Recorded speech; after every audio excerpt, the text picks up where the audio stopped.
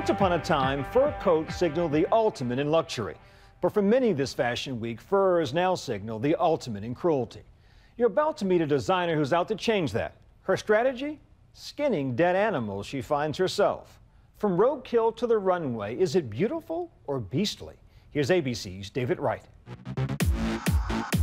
No matter how cold it gets, don't expect to see much fur for New York Fashion Week, unless it's faux fur like Rihanna's, or Victoria Beckham's, or Eva Longoria's. Pink now joining the long list of celebrities to strip down I'd Rather Go Naked.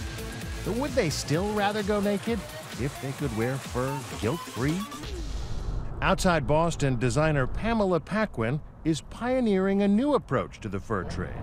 I've been told by one of my contacts that there was a raccoon on the side of the highway in the breakdown lane. I'm not seeing it. We're getting close. Where are you, beast? From what I've been told, it's a nice big raccoon, and it looks like it's asleep. Oh, look at him. Sure enough, the raccoon looks like he's taking a nap on the side of the road. This is where it starts to get weird. She gets out of the car and, like a stylishly dressed character from a police procedural, goes right up to the little guy. So I'm going to put on a glove because I don't want to touch the animal. A lot of them have rabies. Bagged, tagged, and tossed in the trunk of her car. Welcome to my world. 5 minutes of work. He looks good so far. For a fur that could easily be worth $500. People will pay a premium for a clear conscience. You can have it now without ever feeling guilty. Champagne all night and no hangover. Stoles, hats, collars, and other items that could sell for as much as $5,000. Explain the idea of this company.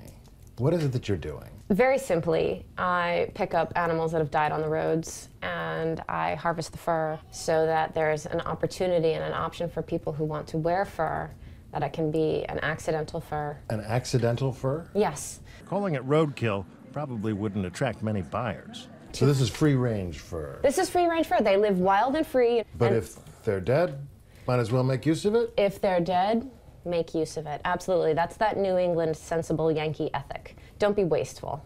Her company is called Petite Moor Fur. Which means the little death. The little death, But it's also a pun. Yes, it is. It's slang for that kind of looking like you're dead after you've had an incredibly intimate, sensual experience. It's the French term for orgasm. Yeah, and that's what I want my clients to experience. Sensible Yankee frugality meets sensual European chic.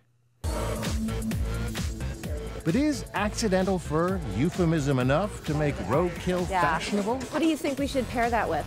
Paquin took us to a fashion shoot for her website. Can we do the black bear with this? The models and stylists delighted to mix and match. Oh, there we go. Until Paquin goes to her car and gets that black trash bag. Inside it, the frozen raccoon. He's heavy, so it's all right that I put the plastic bag down somewhere? Suddenly, everyone's not so sure.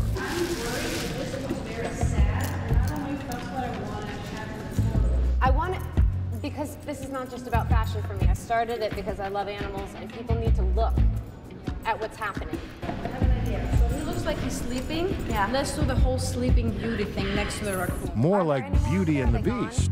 Can you put that head in front of him like you're protecting him? Yeah, protect him. Yes. Surely there are not enough dead animals on the road to have everybody wearing fur coats. Well, I'm not addressing fur coats at the moment. I only had about 100 animals last year. However, there are 1 million a day. It's a million a day? 1 million animals in the United States a day. Paquin is hands-on with this process. She's a licensed trapper. We watched as she skinned the raccoon herself. So you're doing this partly to be badass? Not to be badass. I'm already badass, trust me. The whole process takes about half an hour. This is back fur of a raccoon, a medium-sized raccoon. After she's done, boy, it's deep. We trudge through the snow into the woods where Paquin performs a little ritual and puts the carcass to rest. All right, good night, beast. Wow. Impressive. You're giving him a funeral. Yes, yeah. Absolutely.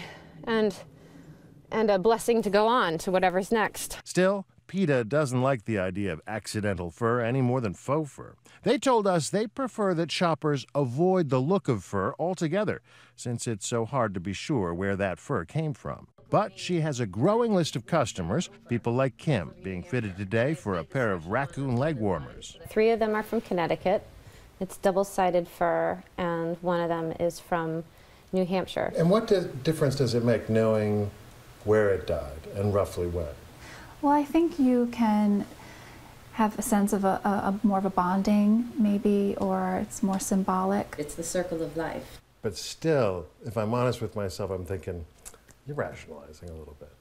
Your wife wears a mink coat. It was her mom's. One thing's for sure, they do look warm. In fact, they look hot. They're so hot. They're a lot of fun. I'm David Wright for Nightline in Boston.